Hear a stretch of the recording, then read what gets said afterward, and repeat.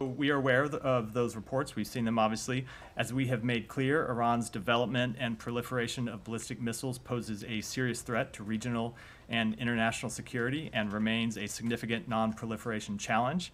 We continue to use a variety of non-proliferation tools, including sanctions, to counter the further advancement of Iran's ballistic missile program and its ability to proliferate missiles and related technology to others.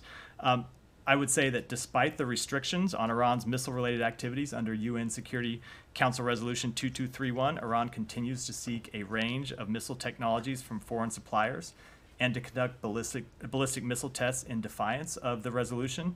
As we've said before, and Iran with a nuclear weapon would likely act even more provocatively, and that's why we are so committed to preventing Iran from acquiring a nuclear weapon.